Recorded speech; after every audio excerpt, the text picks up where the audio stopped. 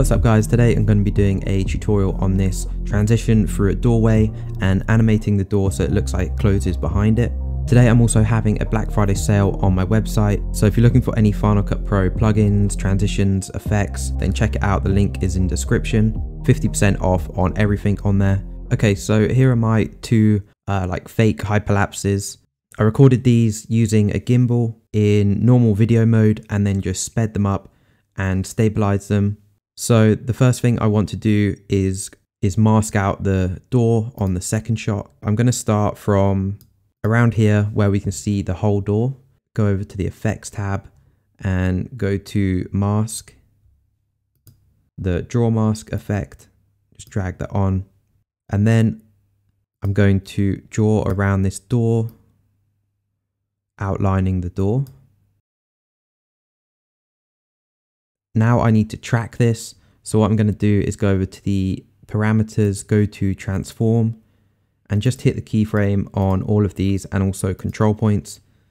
And then I'm going to skip backwards using the arrow keys, frame by frame, and change the scale and also the mask so that it stays on the outline of the door. So every time I go back a frame, I'm like adjusting the points so that the mask is sticking with the outline of the door.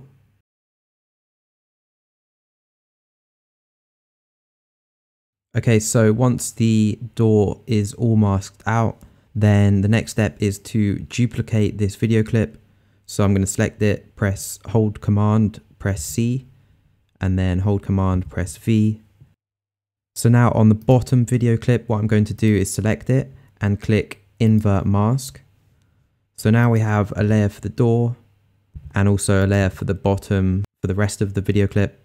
On the last frame that I've masked out of the door, what I'm going to do is select the top layer, go to the distort tool over here, hit the keyframe button, and then go to the beginning of the video clip and bring one of the sides of the shot right to the other side.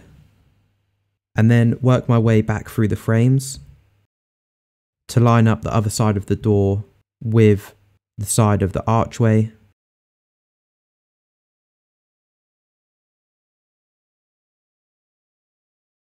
So I'm basically going through frame by frame and making sure the door is in the correct position. Each frame that it's slightly becoming more and more closed. So now that we have that part done, what I'm going to do is select both of my video clips and drag them over the top of the previous video. So now when we go back through the frames, depending on which way you play the video, the door opens and reveals the video, or it closes on the way out. I'll probably go ahead and add some blur to that, add some color grading to finish it off. But that is the effect. I hope you guys enjoyed this video and I'll see you in the next one.